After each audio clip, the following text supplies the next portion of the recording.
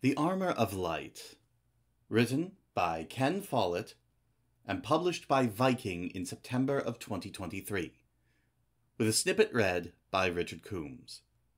Available for checkout right now at the Alice Pendleton Library. Until that day, Sal Clitheroe had never heard her husband scream. After that day, she never heard it again, except in dreams. It was noon when she got to Brookfield. She knew the time by the quality of the light gleaming weakly through the pearl-gray cloud that sheeted the sky.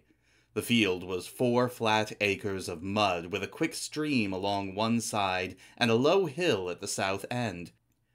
The day was cold and dry, but it had rained for a week, and as she splashed through the puddles, the sticky sludge tried to pull off her homemade shoes. It was hard going, but she was a big, strong woman, and she did not tire easily.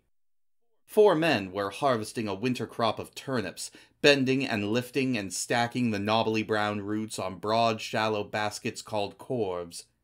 When a corf was loaded, the men would carry it to the foot of the hill and tumble the turnips into a stout oak 4-wheeled cart. Their task was almost done, Sal saw, for this end of the field was bare of turnips, and the men were working close to the hill. They were all dressed alike. They wore collarless shirts and homespun knee breeches made by their wives, and waistcoats bought second-hand or discarded by rich men. Waistcoats never wore out. Sal's father had a fancy one, double-breasted, with red and brown stripes and braided hems, cast off by some city dandy.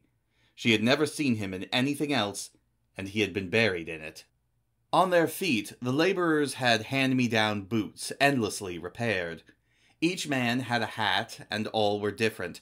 A cap of rabbit fur, a straw cartwheel with a wide brim, a tall felt hat, and a tricone that may have belonged to a naval officer. Sal recognized the fur cap. It belonged to her husband, Harry. She had made it herself, after she had caught the rabbit and killed it with a stone, and skinned it and cooked it in a pot with an onion. But she would have known Harry without the hat, even at a distance, by his ginger beard. Harry's figure was slender but wiry, and he was deceptively strong. He loaded his corf with just as many turnips as the bigger men. Just looking at that lean, hard body at the far end of a muddy field gave Sal a little glow of desire inside, half pleasure and half anticipation, like coming in from the cold to the warm smell of a wood fire. As she crossed the field, she began to hear their voices. Every few minutes one would call to another, and there would be a short exchange, ending in laughter. She could not make out the words, but she could guess what they were saying. It would be the mock-aggressive banter of working men, jovial insults and cheerful vulgarity, pleasantries that relieved the monotony of repetitive hard work. A 5th man was watching them, standing by the cart, holding a short horsewhip. He was better dressed, with a blue tailcoat and polished black knee boots. His name was Will Riddick. He was 30 years old, and he was the eldest son of the squire of Badford. The field was his father's, as were the horse and cart. Will had thick black hair cut to chin length, and he looked discontented. She could guess why. Supervising the turnip harvest was not his job, and he felt it was beneath him.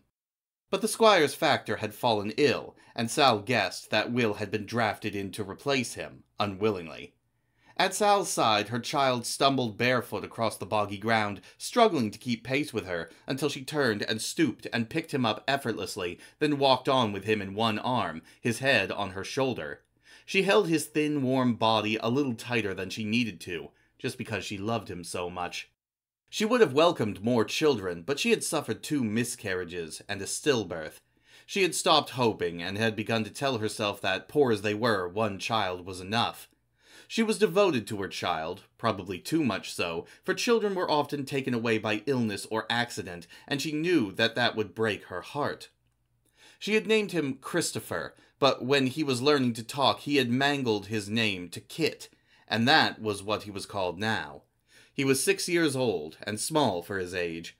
Sal hoped he would grow up to be like Harry, slim but strong. He had certainly inherited his father's red hair. It was time for the midday meal, and Sal was carrying a basket with cheese, bread, and 3 wrinkled apples.